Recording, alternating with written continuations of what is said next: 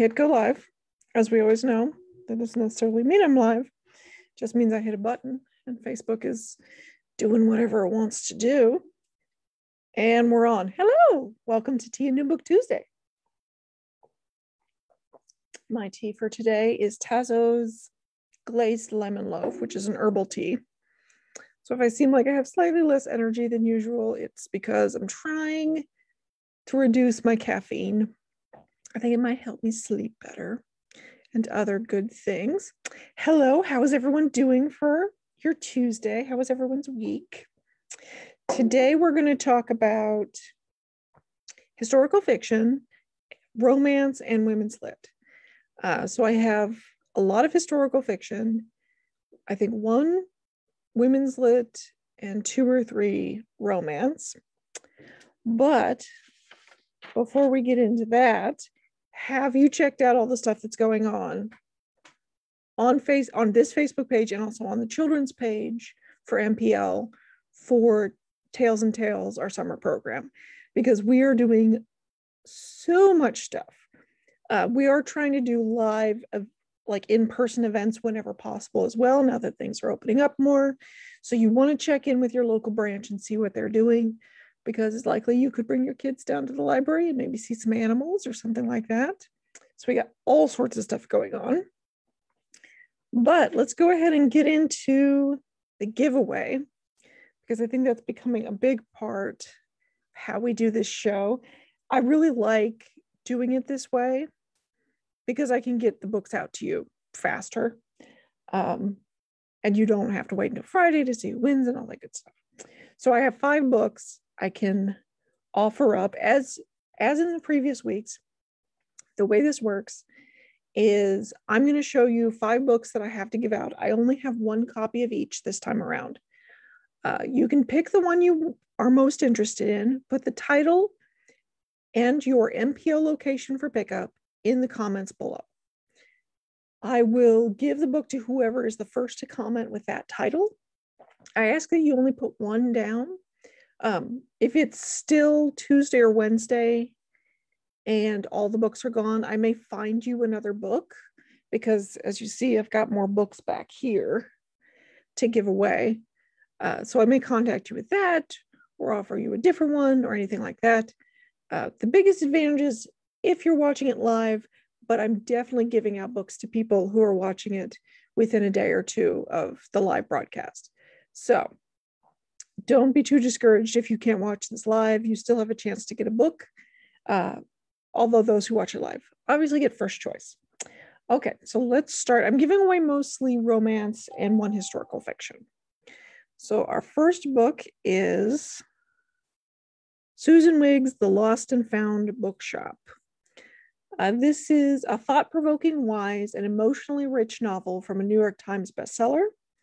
In the wake of a shocking tragedy, Natalie Harper inherits her mother's charming but financially strapped bookshop in San Francisco. She becomes caretaker for her ailing grandfather, Andrew, her only living relative, not counting her scoundrel father. But the gruff, deeply kind Andrew has begun displaying signs of decline. Natalie thinks it's best to move him to an assisted living facility to ensure the care he needs. To pay for it, she plans to close the bookshop and sell the derelict but valuable building on historic Perdita Street, which is in need of constant fixing. There's only one problem. Grandpa Andrew owns the building and refuses to sell.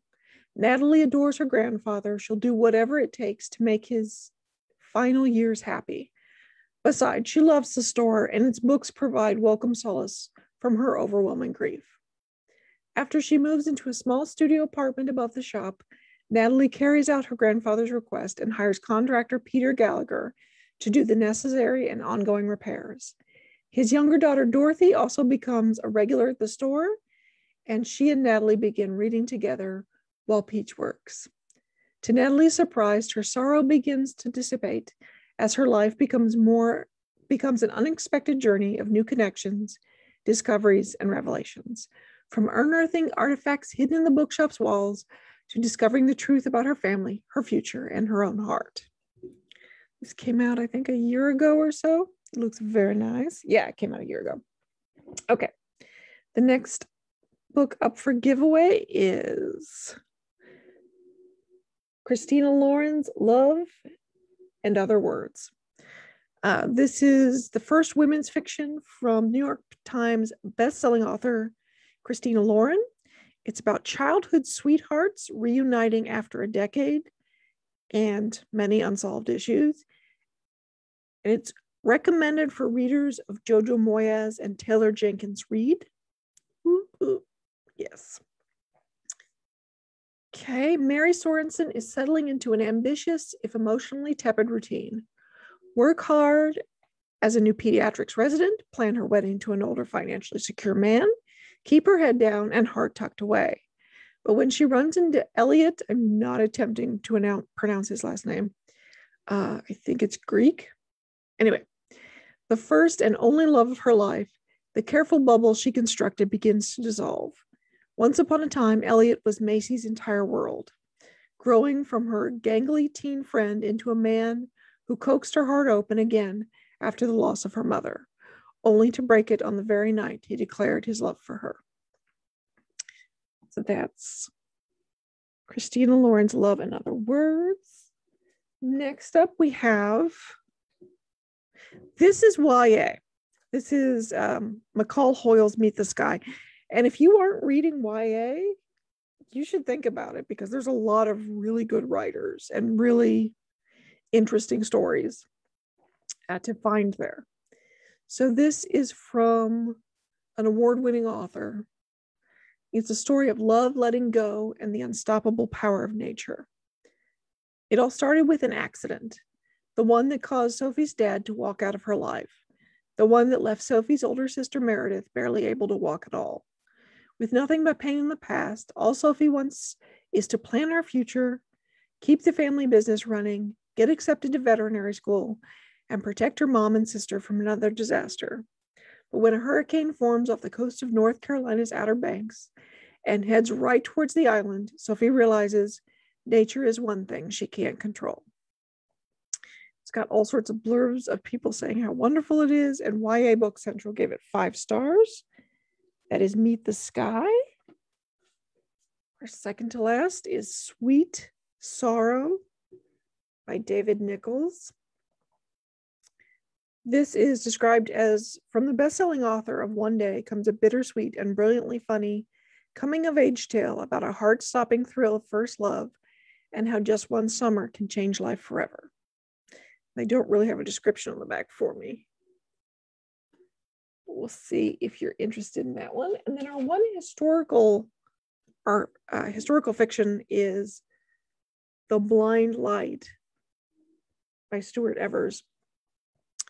This is set in 1950, or begins in 1959. 2 young soldiers, Drummond and Carter, one working class, the other privileged, form an intense and unlikely friendship at Doomtown, a training center that stimulates the aftermath of an atomic strike.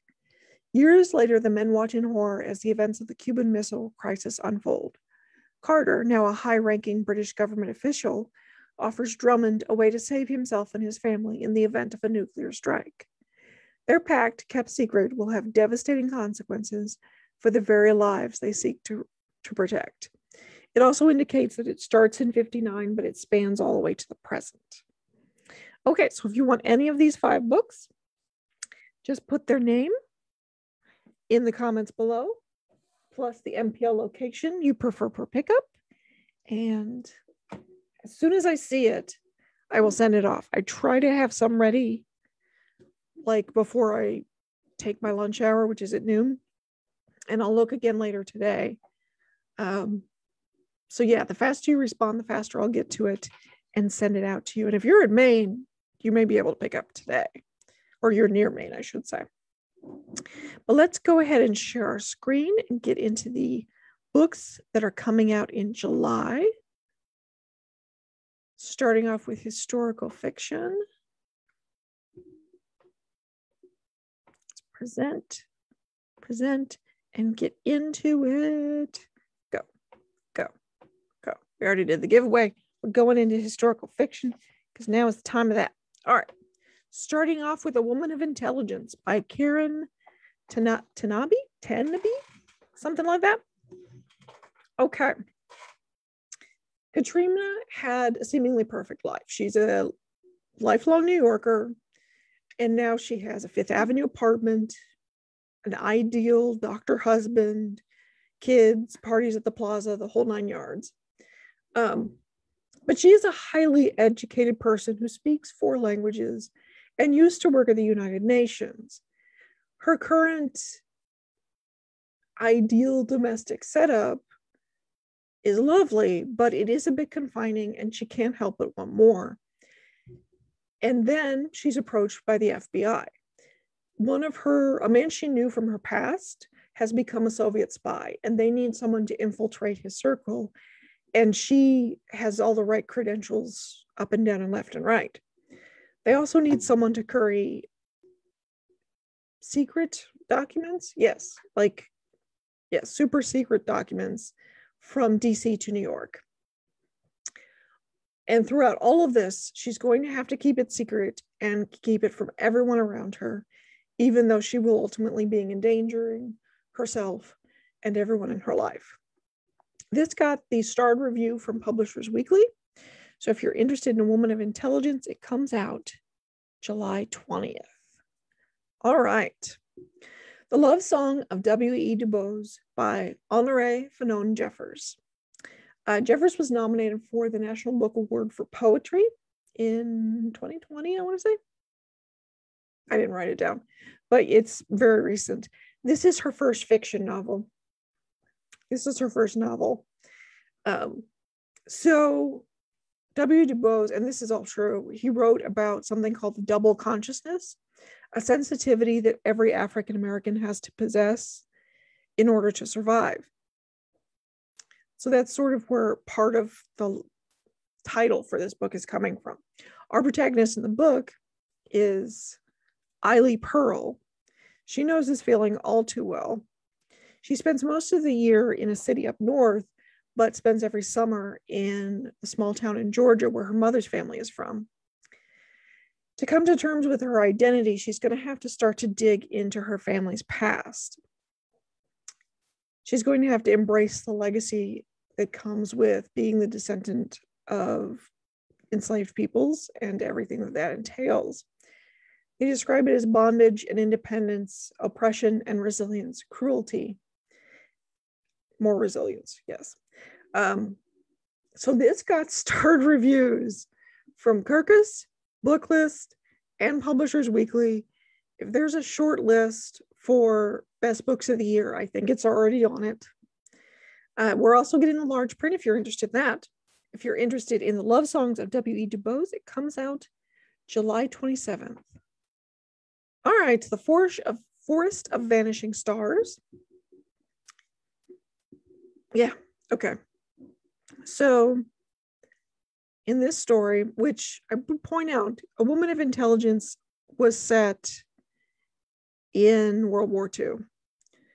And almost all the historical fiction I added today is set in World War II, except for the love song of W.E. Du Bois. That's the only one, because Americans read a lot of books about World War II and the Holocaust. Okay, so The Forest of Vanishing Stars by Kristin Harmel.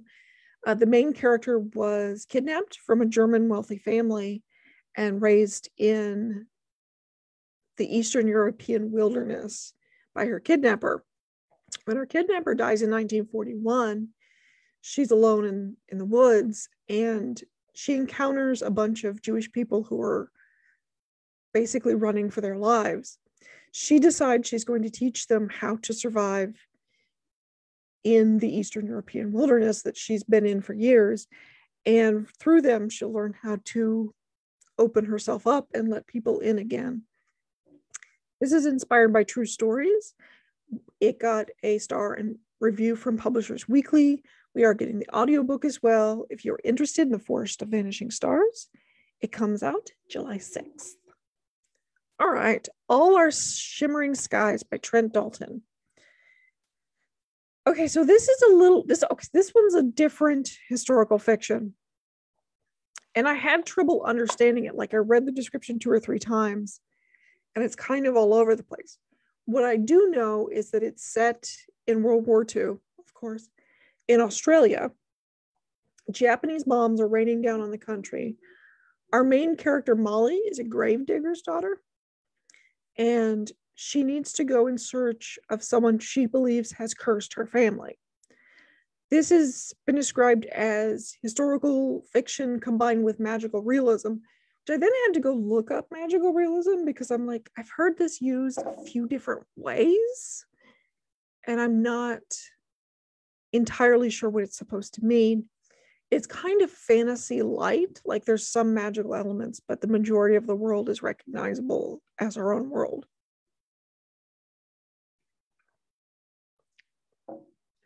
So, is there anything else? Yes, this got starred reviews from Booklist and Publishers Weekly. If you're interested in all our shimmering skies, it comes out July 6th. It's always nice when I have to look. Okay. How to Find Your Way in the Dark by Derek B. Miller. This is set in rural Massachusetts in World War II. Of course it is. This is about 12-year-old Sheldon. He's dealing with the loss of his mother when his father is killed in suspicious circumstances. He's orphaned, so he goes to live with his uncle and his cousins, but he's convinced his father was murdered. He's very angry about it and is ready to enter a world of crime to find the culprit and get revenge. Apparently, Derek B. Miller has written about Sheldon before. He was in a book called Norwegian by Night. And in that book, that book is contemporary and he's an 80-year-old man. So this, I think, has been written so that you don't have to have read that book, especially since it's a prequel. That makes sense. And if you wanted an in, so yeah, you could start here, and then if you like it, go read Norwegian by Night and see if you continue to like Sheldon as an old man. I also think this might be the first of a series, but at any rate, it got a starred review from Publishers Weekly. If you're interested in How to Find Your Way in the Dark, it comes out July 27th.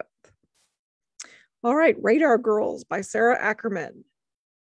Daisy is more of a country girl than a society girl at the time of, can we guess it? Do we know what time period? World War II. She's, the attack on Pearl Harbor makes her feel, as many people felt, that she needs to serve her country. So she enlists in a program that would make her a pilot. This is a special program of women pilots who would guide male pilots to blackened out airstrips and also patrol the skies for unidentified aircraft. Not everyone around the training program is in favor of it or believes that it should be staffed with women. So she has the challenging task in front of her of learning to be a soldier, a pilot, and, you know, a strong, independent lady person in the midst of a lot of conflict in World War II. It's also still set, it's set in Hawaii. I don't know how to get into that, but that is what it is. And we are getting the audiobook for this one as well. So if you're interested in Radar Girls, it comes out July 27th. All right, let's move on to romance and women's lit. Starting with It Happened One Summer by Tessa Bailey. Piper is a Hollywood it girl, and one of her wild nights ultimately leads to her getting arrested. Her stepfather, who controls her money, decides he's had enough. He cuts her off financially and sends her to work at her late father's dive bar in a coastal town in Washington State. So she's very out of her element. She's not in Hollywood. She's now in the Pacific Northwest. Naturally, she meets a handsome sea captain who is gruff and broody and with whom she does not get along at all. But, of course, they will fall in love and she will come to love the small town life. It's described as Schitt's Creek, or very Schitt's Creek-like, and a romantic comedy. It got starred reviews from both Kirkus and Booklist. If you're interested in It Happened One Summer, It comes out July 13th. One of the reasons so many books I'm doing this month have star reviews is because I have to find some way. There's so many books coming out in July, guys. I cannot even begin to show you all of them. So when I'm sorting through them, I'll look and see how many copies are we buying and is it really well reviewed? And those two things get it sorted to the top of the list. And a lot of the things that didn't get that sort of end up in the discussion board posts that I put up pretty much every week at this point of the fiction books that got eliminated from that category, which I already have ready and should have up probably right after this, like 11:30 or 12. But moving on to The One You're With by Laura K. Denton. So high school sweethearts Mac and Eddie are raising their family in a small town near Mobile, Alabama. Based on the description of the town, of it being historic and seemingly perfect, I think the author means Fairhope. But maybe I do generally not know the small towns in Mobile County as well as I do because I live over in Baldwin County. So yeah, maybe it's Spanish for it, but I think it's probably Fairhope. But their seemingly perfect life is called into question when one young woman walks into Mac's office who has a connection to their past. This event brings upheaval to both their personal and professional lives. It's worth pointing out this is the women's lit title, so this one isn't quite romance. But if you're interested in The One You're With, it comes out July 6th. So many things come out July 6th. I don't know why they felt that we couldn't read or that we wouldn't buy something and immediately read it over the 4th holiday. But I don't know. Everything comes out the 6th. Anyway, Have We Met by Camille Baker. This is a debut author that got her sorted to the top and got her in this broadcast. After losing a friend to cancer, Corinne has a mysterious app appear on her phone. It's called Met. And it shows her the profiles of 4 men whom she already knows. They're from her past, promising that one of them is her soulmate.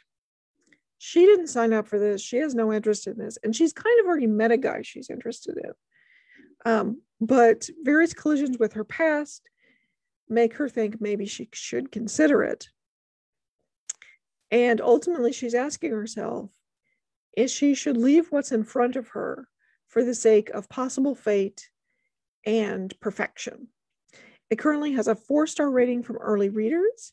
If you're interested in Have We Met, it comes out July 1st. So this one you could get before the 4th weekend and read it then. There's a lot of buzz about this one. Aloha with Love by Lindy Miller and Terrence Brody. Lindy Miller wrote several Hallmark movies.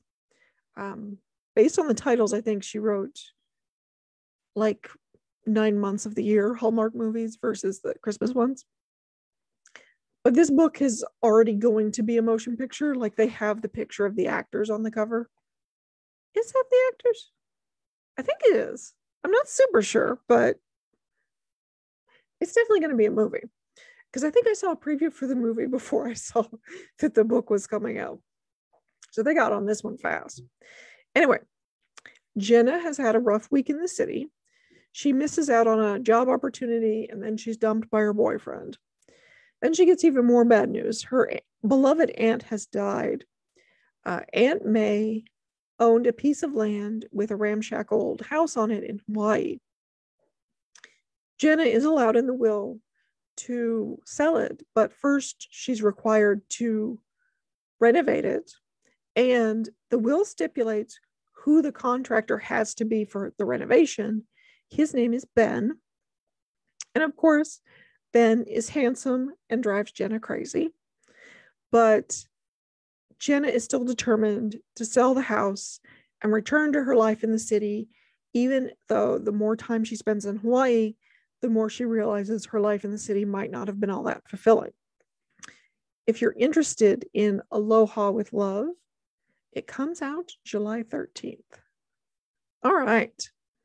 Our last book for today is The Man Ban by Nicola Marsh. Harper has banned men from her life ever since a disastrous breakup about a year ago. At a friend's wedding, she's there as a guest, obviously, but she's also a food stylist and she's made the tablescapes and things. And everyone's full of compliments except the best man, Manny, who insults her work. As retaliation, she sets him up for an embarrassing and public prank. That should be the end of it. But then Harper and Manny run into each other while she's on the job in New Zealand. When Manny turns out to be more complex than she initially thought, she considers that maybe her man ban only needs to apply to dating in the US and not the occasional hookup in New Zealand. And Manny, the character, is half Indian and half Caucasian. So there's also a little diversity to this story.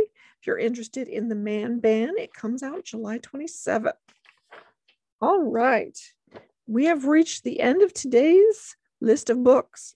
Remember that if you'd like any of the books I discussed at the beginning of the show, any of these 5, put the name of the book and your MPL location for pickup in the comments below. I have added all of these books to our Goodreads page, Tia New Book Tuesday, and I will also do a discussion post on the books that I eliminated from this episode. And of course, subscribe to our newsletter, which I put out at 11 a.m. right when the show goes live every week. The link for that is in the description. Next week, we are going to talk about science fiction, fantasy, and horror, which is, of course, my favorite week of the month. Let me out. Okay. Thank you for watching, and I will see you all next Tuesday.